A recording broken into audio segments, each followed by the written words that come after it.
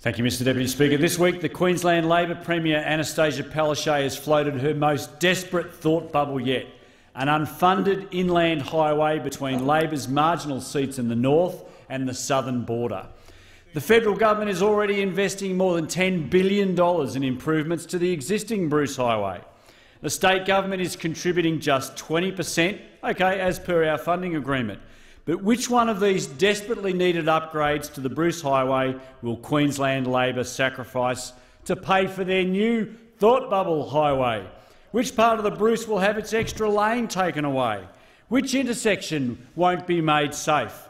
A pie-in-the-sky new highway 500 kilometres west of the coast will be no comfort to my constituents who spend hours in grinding traffic on the road into Brisbane, nor the millions who use the Bruce Highway now.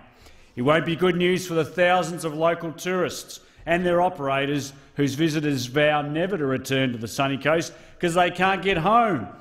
Traffic is at a standstill now on existing state government roads in my region, like Caloundra Road, Nichollen Way and Kawana Way.